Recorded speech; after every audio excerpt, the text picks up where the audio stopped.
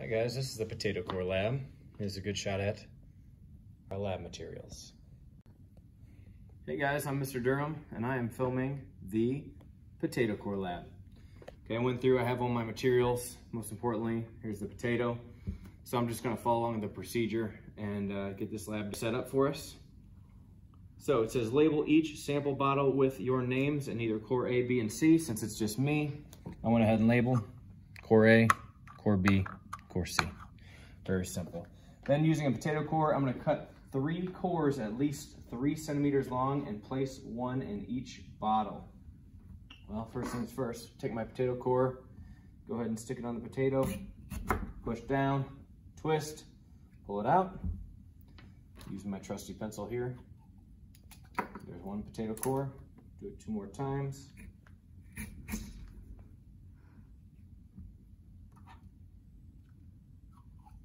That's 2.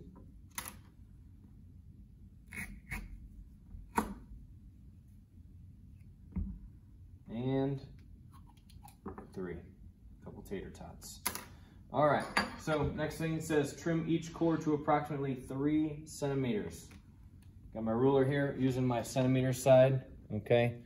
So I'm gonna go ahead and cut the peel off all these to start. Use my razor blade. All right, so to cut this, 3 centimeters here. Starts at the end, 1, 2, 3, just part right here. That's 1. Okay. Turn it to 0 centimeters, start here, let's cut at 3.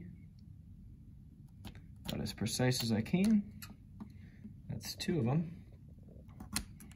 Do the same thing again here, 1, 2, 3. Now if we were in class, this is what would be going on in lab groups, okay?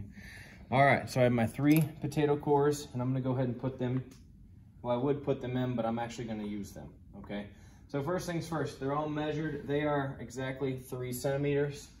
On my data table here, length, 3 centimeters, 3 centimeters, 3 centimeters.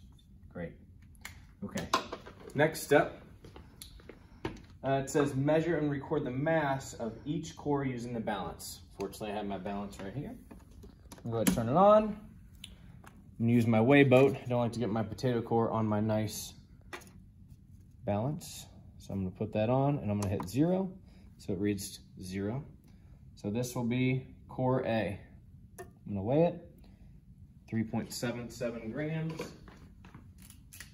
3.77 grams. Notice labeling the units. I'm gonna put that back in core A. This will be core B. It's still zeroed. 3.75 grams, slightly lighter. 3.75 grams. This will be core B.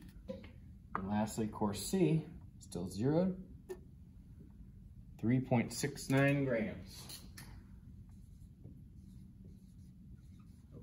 So I have all my data. Put this in core C. Now it says, with the core in the bottle, add the proper solution to each bottle up to 20 milliliter mark. And then put the lid on and allow them to soak for 48 hours. So core A is gonna be distilled water. That's 100% water, okay? Fortunately, I have my premixed solutions, which is pure water, 10% salt water, 20% salt water. So I'll go ahead and take my pure water, use this as what's called a graduated cylinder. It's marked all the way up to 25. I only need 20. So I'll go ahead and fill this up, close as I can to 20. See if I can do this without spilling everywhere.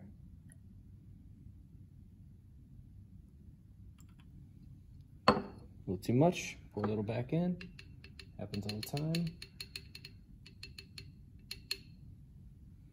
All right, we have 20 milliliters. We'll let the meniscus sit on 20. It says go ahead and cover this in core A. Okay, core A. Pour it all in. Okay. So core A is complete. Next, core B is 10% salt water. So let's go ahead and put 10%. It's been mixed in here. Need 20 more milliliters of that.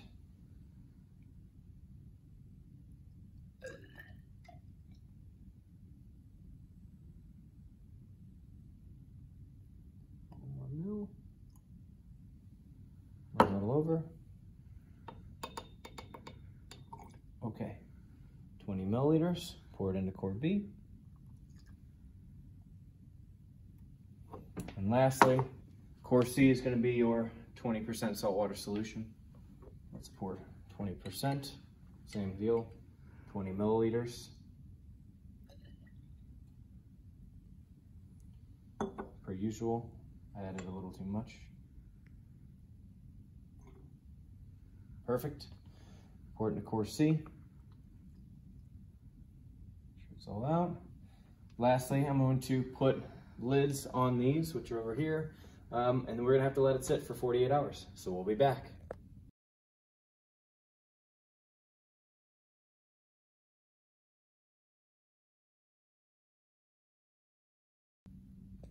Oh, good thing you're here. I'm actually cleaning up my lab station. This is actually what you guys would be doing at the end of, during or at the end of the lab, because hey, when you came into the class, it didn't look like this. Welcome back, guys. That was a fast 24 hours. All right, so let's go ahead and check out our samples, see how they did overnight. Okay, so I'm gonna start with core A. Okay, I'm gonna take it out of the water. Core A was 100% water. Grab my core out of here. Okay, and I'm gonna lay it on the paper towel. We're gonna get a measurement. Okay, looking at it. You can see here, it looks like I have about maybe 31 millimeters, maybe 3.1 centimeters. So it might have grown just a little bit. Okay, and then I'm gonna take it and I'm gonna wait. Mr. Durham, don't you wanna record your data in your data table? Oh, that's a good idea. I do wanna record this in my data table so I won't forget. So that is length, core A, that's 3.1 centimeters. All right. So let's weigh it. On my scale says 6 point something grams, so I'll have to click the 0 button here because I would like it to say 0. Oh, but wait, I forgot my weigh boat. I can't just put my sample on the scale. So I better put my weigh boat first, and then I'll have to click 0 again. And now we weigh the sample. 4.24 grams. All right, to the data table we go. 4.24 grams. All right, and now we're gonna do the same thing. I'm gonna take this core sample out. I'm completely done with it, so I will throw it away. Here's core sample B. This is the 10% salt water. All right, and on my paper towel, I'll go ahead and measure. This one looks like it is about, let's say 2.8 centimeters. 2.8, oh, wrong side, 2.8 centimeters. Don't do that at home. And now we'll mass. 0 the scale. And this weighs 3.2 grams. All right. Oh, it's lost some mass. 3.2 grams. Okay. Then we have sample C. Wonder what happened. Oh, I forgot. Or dispose of sample B. Okay. Take sample C out. Here. Let's check out the size. It is about 2.7 centimeters, a little bit smaller. 2.7 centimeters. Again, sometimes we do this in millimeters, sometimes we'll do it in centimeters. Okay. All right, so now we're going to take the mass. Again, I'm gonna 0 my weigh boat here. I'm gonna put it on the balance or the scale, and it weighs 2.76 grams. All right, 2.76 grams. That completes our data table. Okay, and that completes our experiment. So the last thing we do afterwards is clean up our lab station. So I'll take care of that. You guys go ahead, work on your graph from here and your conclusion, analysis and conclusion questions. And that concludes the Potato Core Lab.